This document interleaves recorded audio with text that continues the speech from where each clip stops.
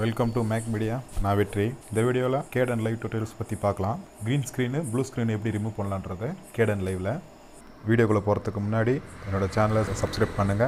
கூடவே இருக்கிற அந்த பெல் ஐகானையும் கிளிக் பண்ணிடுங்க. ஸோ என்னோட Kdenlive நான் ஓப்பன் பண்ணிக்கிறேன். நான் யூஸ் பண்ணுற வெர்ஷன் பார்த்தீங்கன்னா 18.8.3 வெர்ஷன். நான் பழைய வெர்ஷன் யூஸ் பண்ணுறேன். இப்போ கரண்ட் வெர்ஷன் பார்த்தீங்கன்னா 19.18.1 வந்துருச்சு.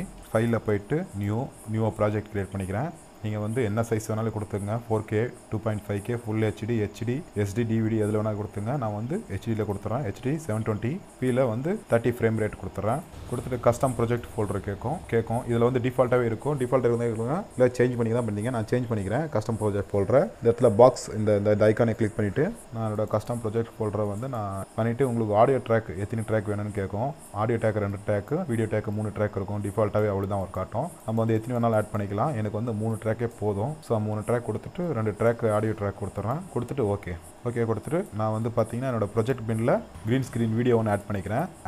ஆட் கிளிப்பில் பார்த்தீங்கன்னா ஃப்ளைன்னு சொல்லிட்டு நான் ஒரு க்ரீன் ஸ்க்ரீன் வீடியோ வந்து நெட்லேருந்து நான் டவுன்லோட் பண்ணி வச்சுருக்கேன். ஸோ இந்த டவுன்லோட் பண்ணுற லிங்க்கை வந்து டிஸ்கிரிப்ஷனில் இருக்குது. போய் டவுன்லோட் பண்ணிங்க. ஃப்ரீ தான். நம்ம ஒர்க் பண்ணி பார்த்துக்கிறதுக்கு நிறையா க்ரீன் ஸ்க்ரீன் வீடியோஸ் எல்லாம் நிறைய ஆன்லைனில் ஃப்ரீயாகவே இருக்குது. போய் டவுன்லோட் பண்ணிக்கங்க. நான் அந்த க்ரீன் ஸ்க்ரீன் வீடியோவை ட்ராக் பண்ணி என்னோட டீம் லைனில் வீடியோ 2ல் போட்டுக்கிறேன் நான். ஸோ வீடியோ 2ல் போட்டுக்கிறேன்.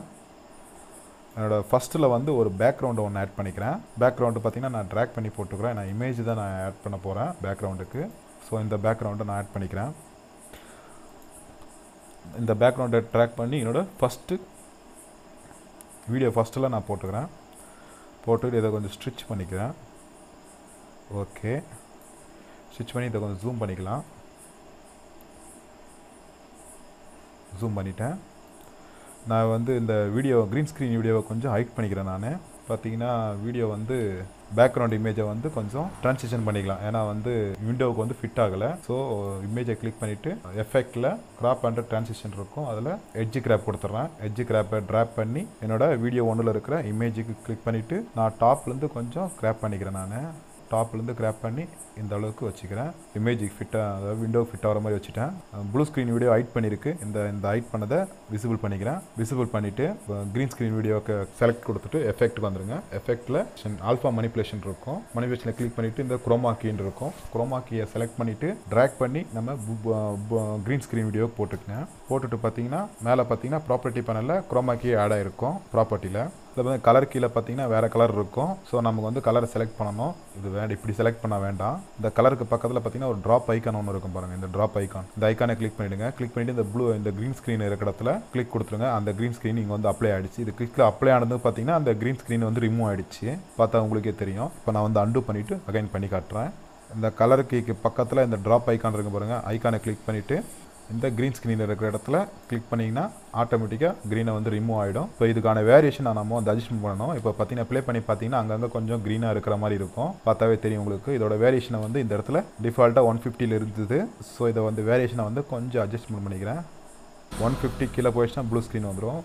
160 கொடுத்துட்றேன். 160 கொடுத்துட்டு இப்போ ப்ளே பண்ணி பார்க்கலாம். ஸோ ப்ளே பண்ணி பார்த்தோம்னா பர்ஃபெக்டாக வந்து க்ரீன் ஸ்க்ரீன் ரிமூவ் ஆகிடுச்சு. பார்த்தீங்கன்னா ஒரு பேக்ரவுண்டில் இந்த வந்து ஏர்கிராஃப்ட் வந்து பறக்கிற மாதிரி வந்துடுச்சு. ஓகேங்களா? இப்போ நம்ம வந்து இந்த ஒர்க் பண்ண ப்ராஜெக்ட் ஃபைலை வந்து நம்ம வீடியோ ஃபைலை எக்ஸ்போர்ட் பண்ணிக்கலாம். ஃபைலில் போயிட்டு சேவ் கொடுத்துருங்க. சேவ் கொடுத்துட்டு ப்ராஜெக்டில் ரெண்டரில் வந்துடுங்க. வந்துட்டு இந்த டயலாக் பாக்ஸை பெருசு பண்ணிக்கிறேன். நான்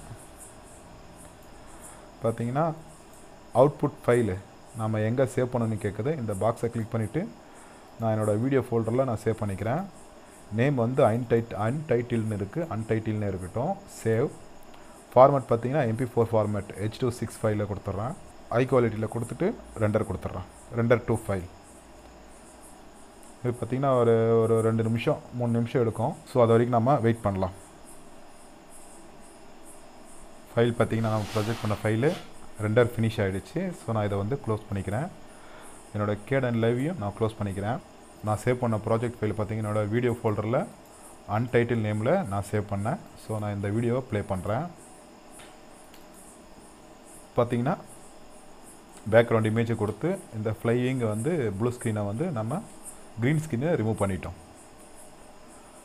ஓகேங்களா. ஒரு சூப்பராக ஒரு க்ரீன் ஸ்க்ரீனை ரிமூவ் பண்ணியாச்சு. இப்படி தான் ஒரு வீடியோ, ஒரு ப்ளூ ஸ்க்ரீன் க்ரீன் ஸ்க்ரீன் வீடியோவை நம்ம ரிமூவ் பண்ணுறது. ஓகே ஃப்ரெண்ட்ஸ், வீடியோ பிடிச்சிருக்குன்னு நினைக்கிறேன். வீடியோ பிடிச்சிருந்தா லைக் பண்ணுங்கள், ஷேர் பண்ணுங்கள், மறக்காமல் என்னோட யூடியூப் சேனலை சப்ஸ்கிரைப் பண்ணுங்கள். அப்போ தான் நான் போடுற வீடியோஸ் உடனே உங்களுக்கு நோட்டிஃபிகேஷனாக வரும். மீண்டும் நாம் அடுத்த வீடியோவில் சந்திப்போம்.